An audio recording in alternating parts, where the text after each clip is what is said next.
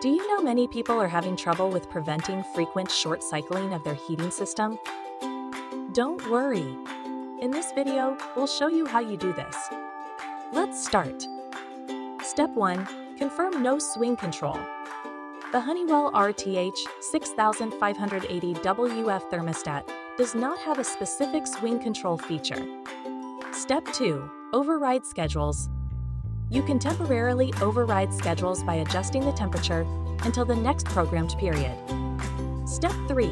Enable auto changeover.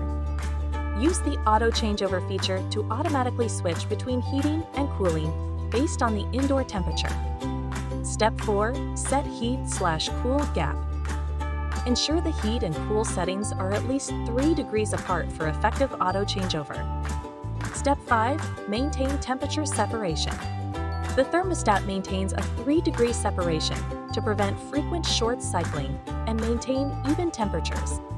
After following these steps, you should be able to maintain even temperatures and reduce wear and tear on your heating system. Still need help? Visit our website for the complete manual. There you will also find questions and answers from other Honeywell users. Did you find this video helpful? By subscribing, you help us continue to answer users' questions. So, subscribe to our channel. Thanks for watching, and see you in the next video.